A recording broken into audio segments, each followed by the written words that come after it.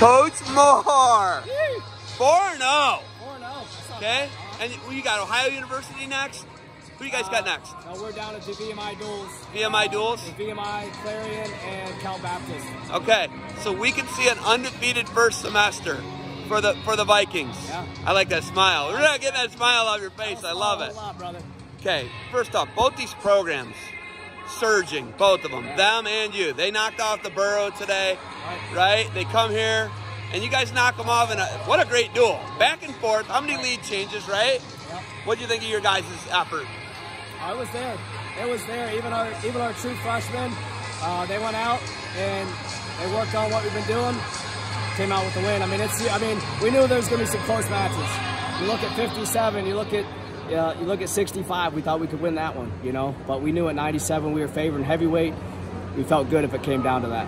You know, you left 2 techs on the board, right? 84 and 25, right? Those guys, you're going to see 25 at NCAAs, I think. I think that you're going to see Heil in Minneapolis. Fighter. Coach, I'm looking right now. You could have 5 to 7 qualifiers. If those guys wrestle like they did there at your conference, you're right there, man, down the stretch, right? Let's hope. Let's hope. We got to keep working, but we feel good about the progress we've made, and we're still only in the middle of December, so we're going to get much better as the season goes on, and the end of January we should be firing on all cylinders. How do you do such a quick turnaround, right? You've been the head coach. This is your 3rd season, right? Second season. How do you do it? How do you do it, man? That's hard. It's a team effort. You know, we got our coaching staff working hard. We got the right kids on the team, in the lineup, and something to build from. You know, it comes down to their effort.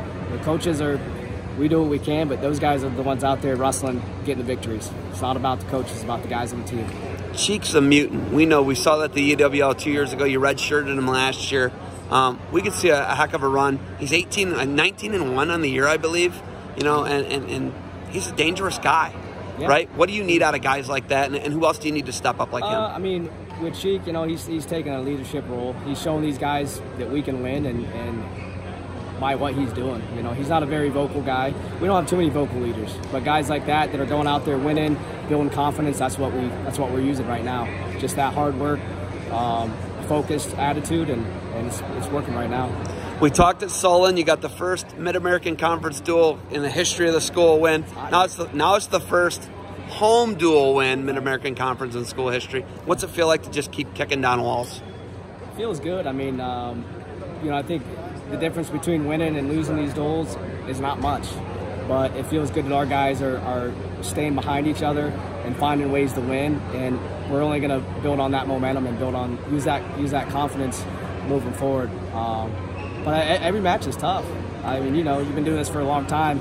These matches aren't separated by a whole lot, but it feels good knowing our guys are willing to work a little bit harder and a little bit longer to get those victories. Walsh Ironman was in your backyard, literally your backyard, 5 minutes from your house.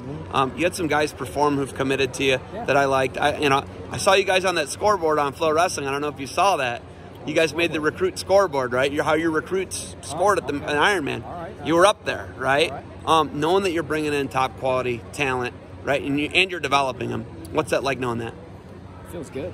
It feels good. I mean, this program's been, you know, for a long time, people talked about the potential here, and people talked about this program with all these great wrestlers in our backyard, and I think finally we're starting to get great wrestlers from our backyard and putting them in our lineup, and they're producing results, and that's only going to show Northeast Ohio that we're doing the right things and give Cleveland State a look. VMI duels, then what? VMI duels, and then I don't know. Midland, Scuffle, any of that? Scuffle, yeah. But you're going to Scuffle? That's way before, yeah. Okay. Yeah, I'm not sure.